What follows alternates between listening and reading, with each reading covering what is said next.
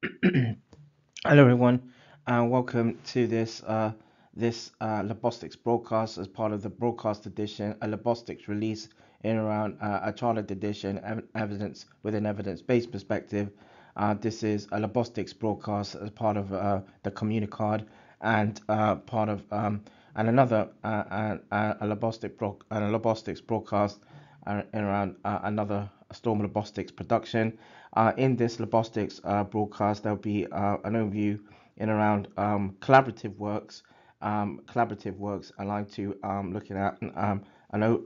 collaborative works in around looking at polypharmacy and influence on renal insufficiency, aligned to where this collaborative works was sort of looked at had been sort of investigated or sort of where the sort of research aspects have been interrogated in context of a retrospective systematic review. This work also kind of this works was also presented sort of more formally with under the Japanese Society of Nephrology, the JSN, in 2021 2022, and uh, as with other Labostix broadcasts, there will be descriptive information in context of resources where further information around in around the work the in around these works can be identified or identified for any listeners out there who want to check out the sort of resources around this systematic review and in line and and aligned to similar works. So so the aims of this works, this systematic review, this the systematic review, sought to delve into the literature and sort of the critique literature in around the influence of polypharmacy on renal insufficiency in older people, and explored the following questions. Should Number one, should there be smarter medicines management to reduce polypharmacy in older people? Can Number two, can technology be used to determine who should be screened for renal insufficiency if toxic drugs are overprescribed? And number three, what are the advantages of technology that incorporates algorithms in collaborative working? So in around the background of this work, between 2005, 2005, 2005 and 2015, the percentage of older individuals, the percentage of individuals over 65 years of age in the United Kingdom rose had risen by around over just over 20%. The age group that saw the greatest percentage increase was over 85, was over 85, um, which increased by where there was an increase in just under 33%, representing about 300,000 people, in around 300,000 people in the United Kingdom. The number of people over age 85 years has been projected to double between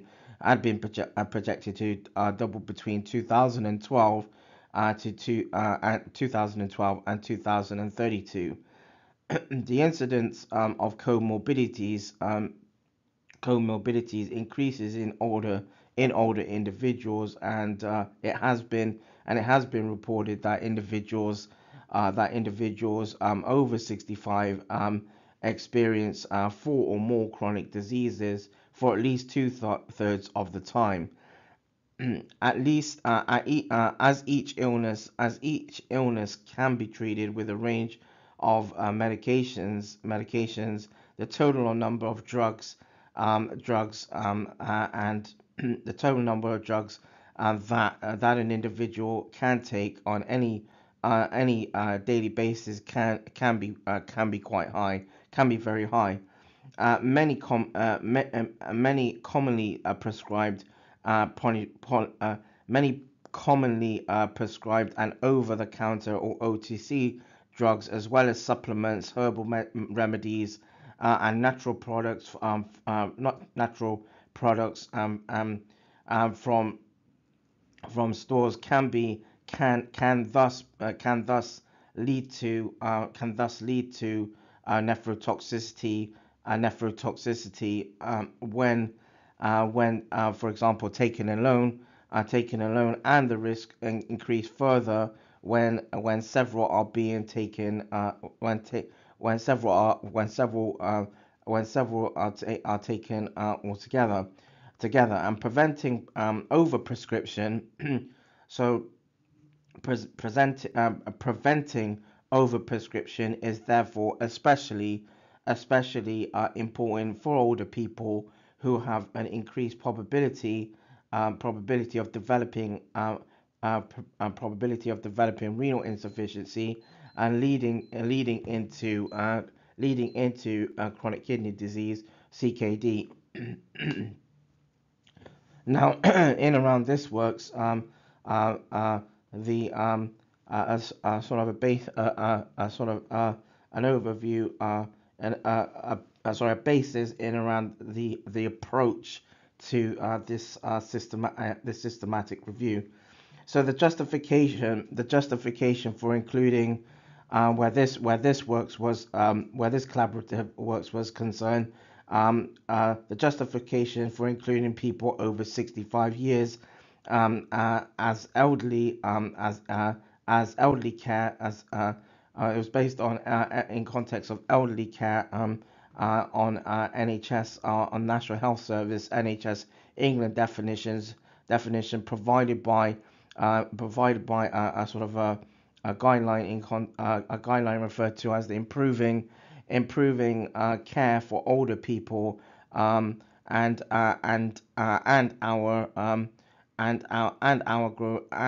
our growing older population. So two different documents or guidelines, one published by NHS England in 2019, and one published by Age UK retrospectively from 2017. So the search strategy around this works included where a retrospective systematic review was conducted over a 21-year duration, and the critical appraisal skills program was used to appraise papers methodically. Key main words or terminologies were arranged according to grouping of terminology surrounding, for example, technology, polypharmacy, and primary care, and at the same time, several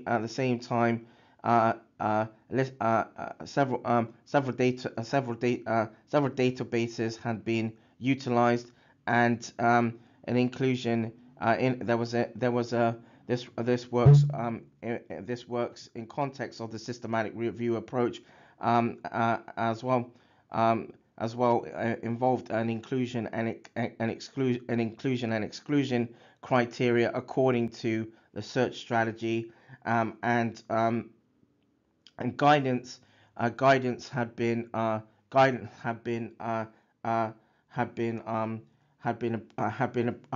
sought had been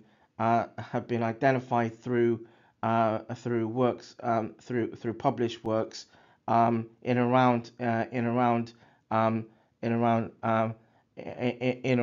developing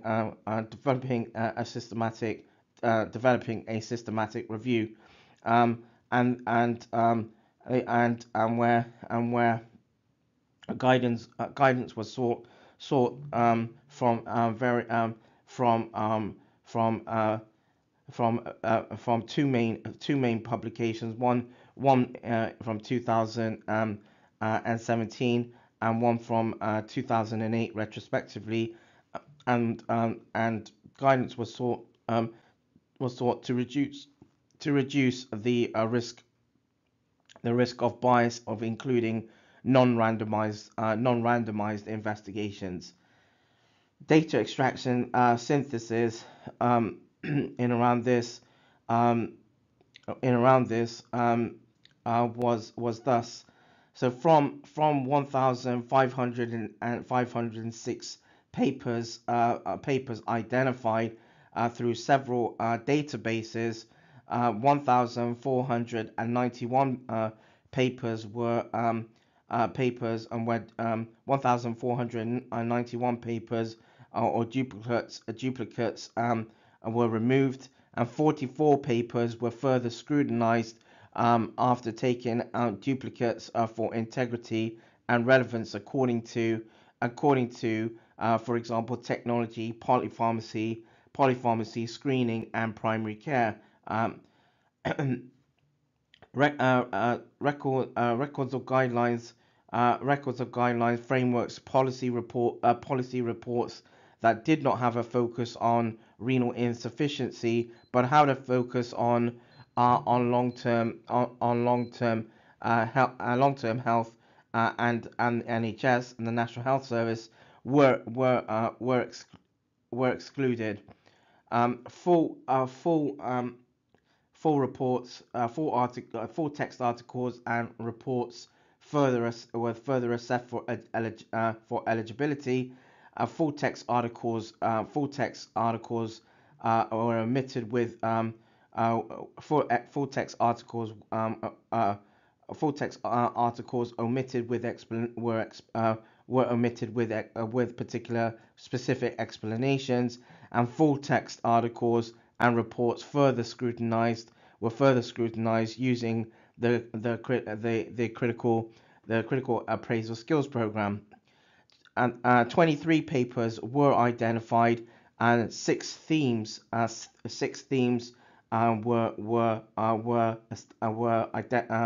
derived,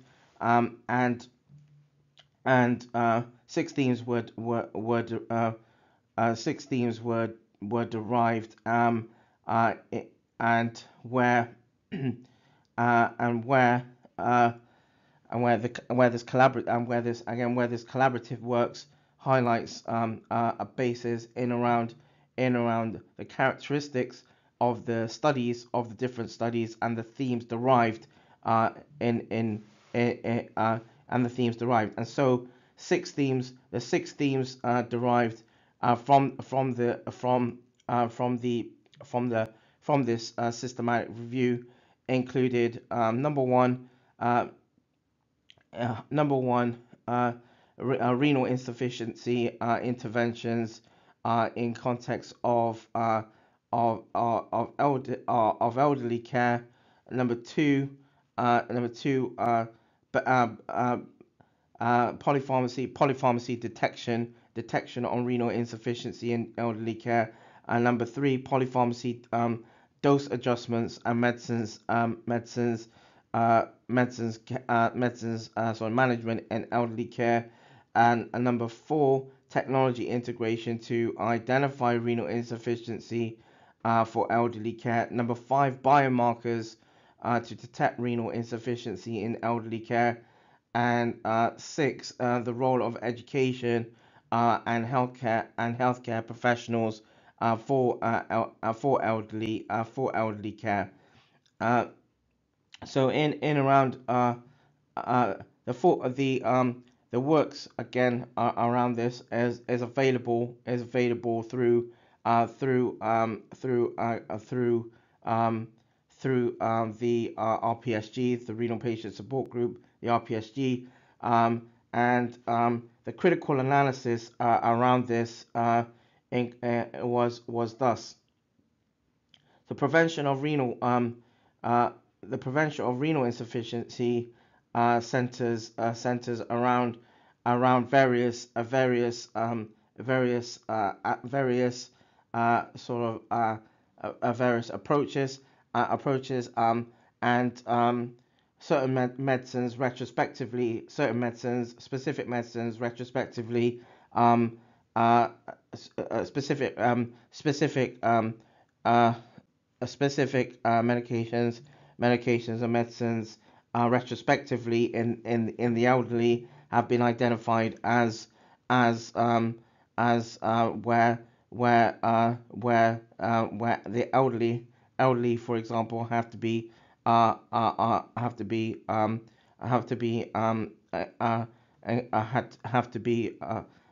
of prompted to to be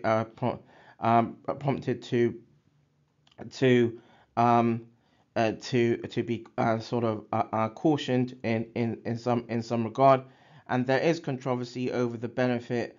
advantages and disadvantages of specific recommendations by the National Institute of Clinical Excellence, or NICE, due to insufficient evidence. Preventative measures are important as the prognosis for those with advanced renal disease have been shown to be unsubstantiated. And for instance, in one investigation, 89% or 189 out of 210 of the study group had died or required renal replacement therapy, a form of renal replacement therapy within 3 to 5 within 3 years, and long-term therapy with doses of ACE with particular medications also have been identified to decrease hematocrit and proteinuria. Works by a team retrospectively in 2005 had informed, for example, of how resources can be rationalized, reducing polypharmacy, renal disease progression, and any and sort of other potential comorbidities can potentially improve, which should translate into less demand for forms of renal replacement therapy, and thus provide alternatives, and thus provide alternatives. Prospective investigations are required to sort of recognize how health education technology and systems could be integrated to support smarter data capture in medicines, look at medicines management, and insights in surrounding aspects of care. And joined up technology will prevent polypharmacy in elderly care. In around this collaborative works, the main terminologies were grouped into three categories: polypharmacy, technology, and primary care, where there were several terminologies under these categories around polypharmacy, technology, and primary care. There were in this collaborative works, there was a list of databases as well, and the number of and the work the full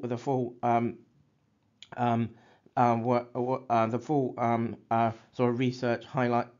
provides a basis in around the number of papers identified between 1990 and 2011, and where this works was looked at over a 20 where research or this systematic review was looked at over a 21 year duration, sort of retrospectively, and the databases included, for example, Embase, PubMed, Medline, EBSCO-host, Web of Science, Synod Plus, Cochrane Library, Wiley Blackwell, Scopus, SciFinder Scholar, Biomed Central, and Science Direct, and there were several numbers of papers identified, or publications identified according to the terminologies against each of the against the particular or specific databases. The inclusion in around the inclusion and exclusion criteria, there were papers that included, for example, polypharmacy, acute kidney injury, chronic kidney disease, biomarkers, prevalence, cost benefit screening, medicines management and technology were included. Papers that highlighted multi-centered investigations were included. All papers that related to humans were included, and in context of specifically the adult population. Acute kidney injury and CKD related guidelines, frameworks, policy reports were included. Papers that surrounded technology and integration were included, and papers and also included papers where elderly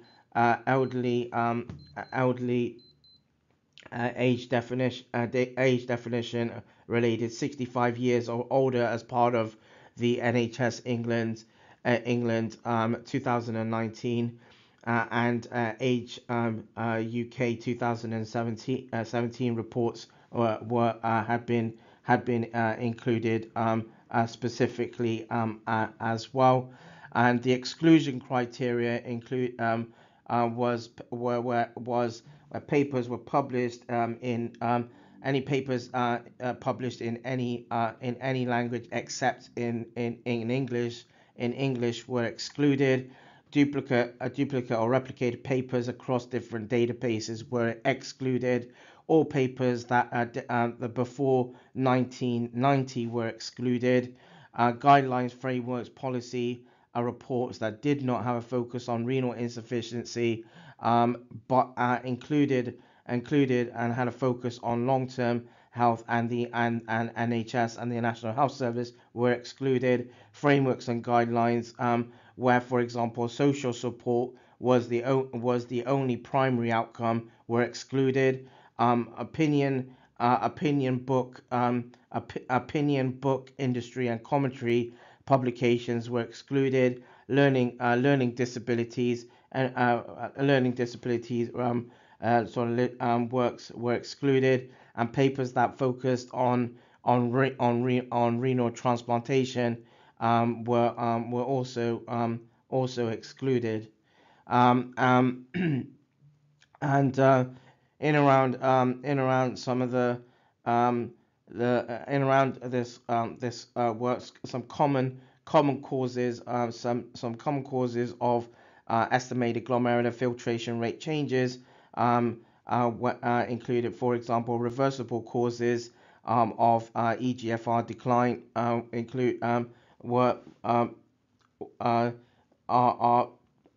had been identified as part of the systematic review approach, and some common causes of renal insufficiency had also been identified, and so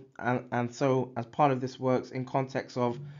recommendations and implications to practice, there are obvious advantages having sort of integrated electronic patient records and links to medication history, bloods, urine, and other laboratory investigations. having data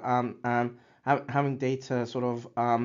and smarter links to NHS services would highlight when elderly would require follow-up, and preventing unnecessary polypharmacy implementing innovative polypharmacy implementing sort of inventive more inventive sort of medicines management as integral part of elderly care, part of integral it is sorry is integral in part of elderly care, identifying sort of prescription and dispense and administering sort of routines would help to understand, number one, whether, for example, whether health professionals, for example, those who are referred to as pharmacists, whether community pharmacists or sort of hospital-based pharmacists should be providing more effective medicines use reviews for the elderly. Number two, whether healthcare scientists would find it more appropriate to receive screening requests for example, cystatin C, complementing creatinine and complementing creatinine investigations. And three, which elderly should be referred more routinely to secondary care owing to renal insufficiency. So steps in dealing with renal insufficiency may also include, number one, identifying and screening elderly at risk smarter. Number two, ensuring elderly are not overprescribed, and three, treating comorbid conditions associated with renal insufficiency, for example, anemia, and encouraging sort of the elderly to partake in sort of physical activity, of aspects of physical activity, is and can be important. Medicine doses and fluid intake often require sort of adjustment. So this should be discussed through, for example, group consultations, multidisciplinary team meetings, to develop a more sort of centric plan for those who may be at risk for suspect or high risk for renal insufficiency, in context of where medicines, where particular medicines, etc., have potential nephrotoxic side effects. At the same time, the conclusions around this works is when technology that integrates between systems can be important. However, medicines use reviews and laboratory screening should be implemented. It should be implemented for best practice. And polypharmacy prevention in elderly care needs to be sort of focused, especially if guidelines continue to prompt MURs, medicines use reviews, and renal screening method, and renal screening, where prescriptions of particular medicines exist. Certain aspects of biochemistry should be monitored before commencing within for example 2 weeks, within 2 weeks after starting and after dosages have been increased, for example, and if patients creatinine as a biomarker, as a standardized sort of biomarker is more than 20%, 20%, it should be rechecked and discussed in context of primary care. Primary care inability to excrete excess fluid and acid eventually compound a general compound sort of general physiology, and whilst renal insufficiency terminology closely interconnects to kidney injury, it is important to appreciate that CKD2, or chronic kidney disease stage 2, is also clinically significant but underreported. Policymakers should continue to view polypharmacy as an ongoing concern, and education should be patient centric, or patient centric in any population, and there is scope for a sort of educational service development and initiative focusing on allied health professional involvement, but there needs to be, at the same time, this works identify that there needs to be a coordinated effort between between the int between the between in the interplay between healthcare sectors, and between service providers, to understand where this can complement and improve CKD, and CKD care to focus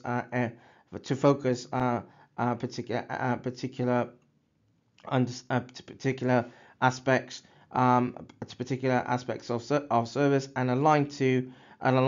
in context, for example, of point of care, and aligned to sort of advice, guidance, and in context of education for the services of aligned to aspects of polypharmacy, and renal insufficiency, and again in context of nephrotoxicity as well. That draws this Labostix broadcast to a close, to an end. Again, there will be descriptives in context of the resources in on social media as part of this Labostix broadcast. And so listeners again are welcome to check out the Labostix broadcast information, the Labostix, the resources are part of this Labostix broadcast. And once again, this has been a broadcast edition, a Labostix release, and a chartered edition as part of another chartered edition, an evidence-based perspective, and a broadcast edition aligned to the Communicade and another Storm Labostix production. Thanks for tuning in.